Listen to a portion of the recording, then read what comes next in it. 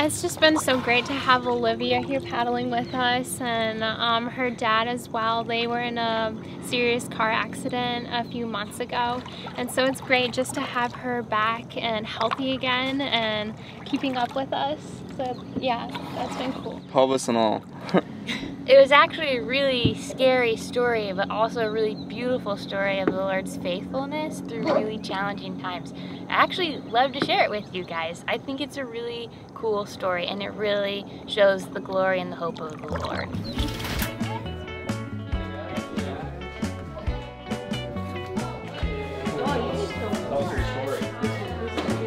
Yeah, I was like, do you think if I just wheel away now, they'll notice? Oh, that was the day I got to eat Jello again. Oh, I remember that day.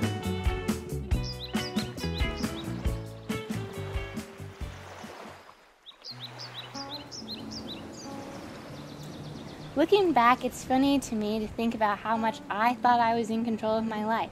I had a new home in Pensacola and had been accepted to the nursing school I wished to attend. My life in my eyes seemed perfect. But what the Lord had in store for me was greater than I ever could have imagined. On August 11th, my dad and I were traveling down the interstate when we were hit by a semi-truck, traveling also at interstate speeds. After being hit, I remember nothing from our 45-minute extraction as I was unconscious.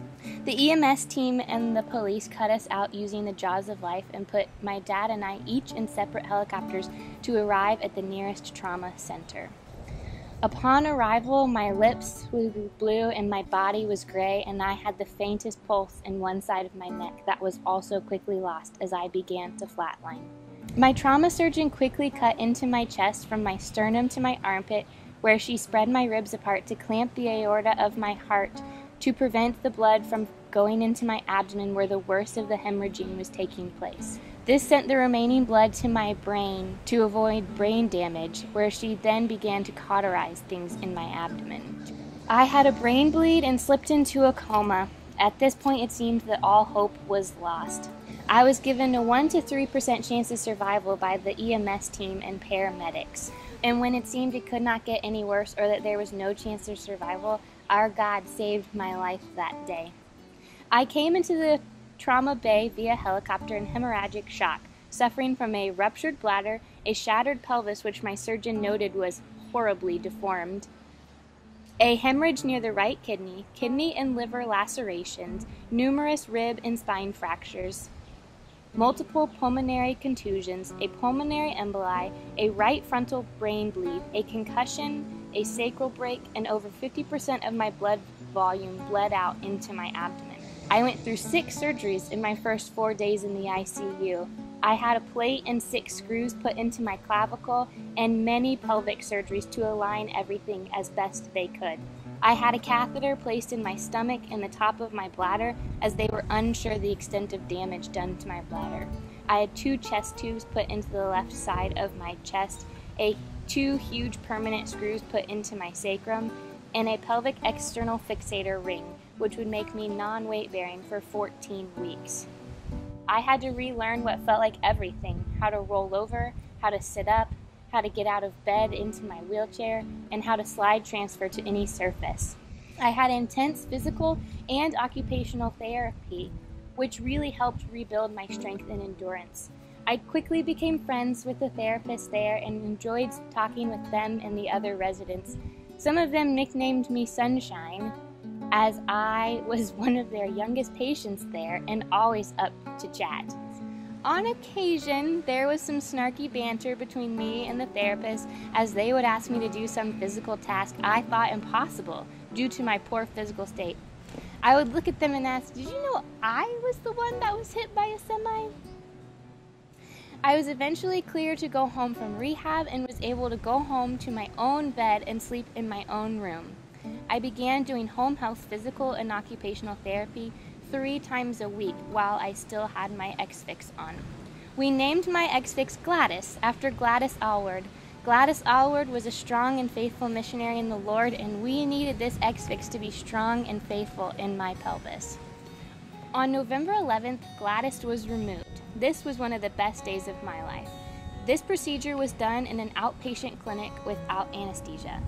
I went into the procedure and my surgeon explained to me everything that would happen. She asked if I had any questions and I asked, "Is it okay if I remove the X-Fix myself?" She said she didn't see why not and showed me exactly how to do it. I removed the first few screws that were deep into my pelvis. This was an amazing experience and something else that I could do as a patient before I went to nursing school. In December, I had a surgery at UAB for a possible bladder reconstruction. It went so well and I had such an amazing team of surgeons there. And in January of 2021, I had my 8th procedure, and through further testing, I was diagnosed with a neurogenic bladder. I was absolutely devastated and overwhelmed at first. I had prayed so hard that things would heal normally and that my surgeon could just fix the damage. I did not want to deal with the consequences of a neurogenic bladder for the rest of my life, and frankly, I was not happy that this was a part of my story. This pity party for myself made things worse as I started thinking about all the things that I didn't want to be a part of my story. But isn't it funny how we think we should have a choice? When did I become sovereign over my own life and have the same knowledge as my Lord? Having to point my eyes back on the Lord over and over again and surrender areas of my life that I never thought I would have to was a good place for my heart to dwell. These circumstances were not easy by any means. The physical pain was absolutely excruciating and unlike anything I'd ever experienced before. The pain seemed to worsen at night when I just longed to be sleeping. I still experience daily pain and wonder if I will ever live pain-free again. The mental pain also affected my daily life, wondering the what ifs. Will my life ever look the way I had hoped? Will I ever be able to physically carry a child? There were many nights where I cried out to the Lord, asking why I was still here on this painful earth. It would have seemed so much easier to me to be in heaven with my Savior rejoicing in a perfect body than to continue to live on this painful earth. But the Lord has numbered our days, and I will not die a millisecond before He has ordained. And clearly, August 11th was not my day. With all that being said, while August 11th was one of the worst days of my life, it was also simultaneously one of the best. The Lord taught me things through suffering that I never would have known otherwise. I got a bigger glimpse at the power and the glory of our Lord and the hope that is within Him. I placed our God in a box, living and planning my life as I chose. I had never prayed such big prayers in faith. The Lord completely overwhelmed my fear with peace, while I learned that the Lord was surely my portion, even when there wasn't enough. Today, I praise my God for the 28 scars that cover my body from my clavicle to my pelvis. For with each one of them is a great sign of grace and mercy. I am thankful that this happened to me personally, because had it happened to a friend or an acquaintance, it would be easy to forget the miracles of the Lord and go on with day-to-day life. But now I have physical scars and painful daily reminders that He is faithful in our lives. While it also pushes me to long for a day when we will be with our Savior, rejoicing in a perfect world. Suffering shakes us to trust, a trust deeper than ourselves, and this is a good place for us to rest. Psalm 23 states, "The Lord is my shepherd, I shall not want. He makes me lie down in green pastures. He leads me beside still waters. He restores my soul. He leads me in paths of righteousness for His name's sake. Even though I walk through the valley of the shadow of death, I will fear no evil. For You are with me. Your rod and Your staff, they comfort me. You prepare a table before me in the presence of my enemies. You anoint my head with oil. My cup overflows. Surely goodness and mercy shall follow me all the days of my life, and I will dwell in the house of the Lord forever."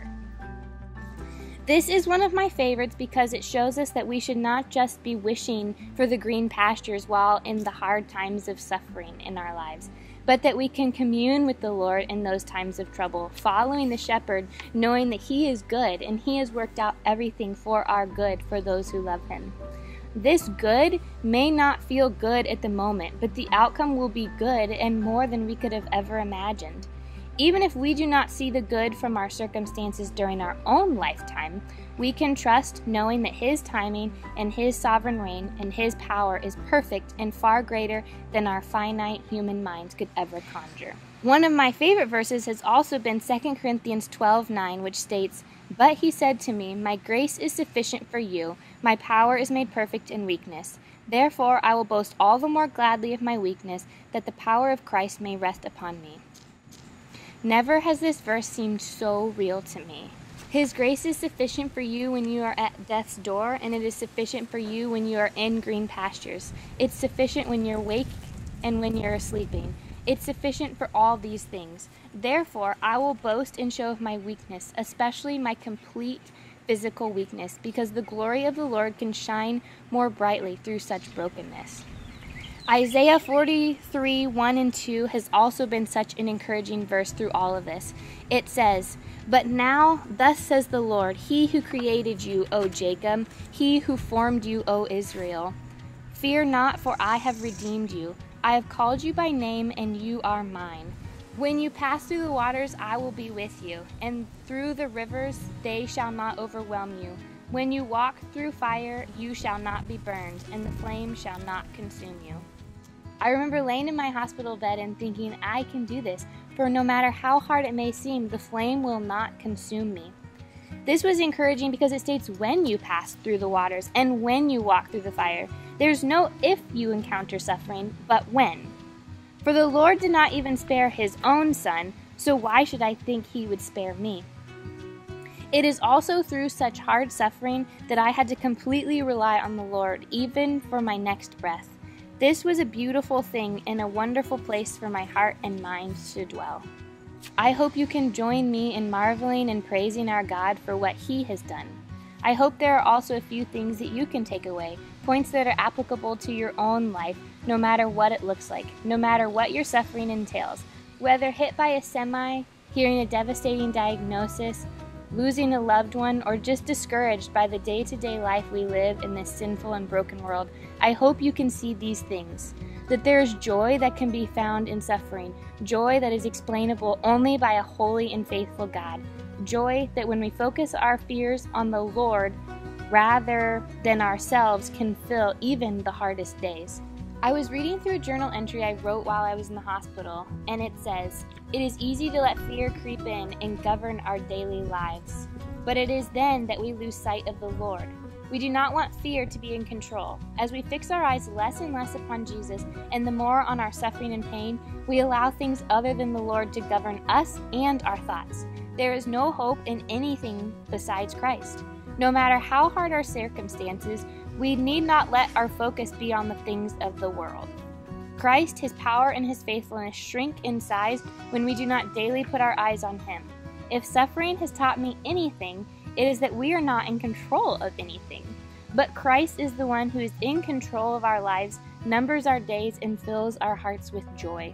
I need to fix my eyes on Him rather than the things of this world that will never satisfy. When it seems there is nothing left to be thankful for, or when it seems that we are going to be overcome by our circumstances, we can still be thankful for a beating heart. After my ribs were spread apart to reach my heart, they never fully went back to how they were created. Now when I stand, I am able to see my heart beating between the gap in my ribs. I am thankful for this. While I was in the hospital, sometimes I would just look down and watch my heart beating, praising our God for my life and for a heart that continues to beat. Even when it seems our days cannot be any darker and there is no more hope, we can thank our Father for a heart that beats. For a beating heart, in and of itself, though seemingly insignificant, is a symbol of great love, faithfulness, and mercy from our Father.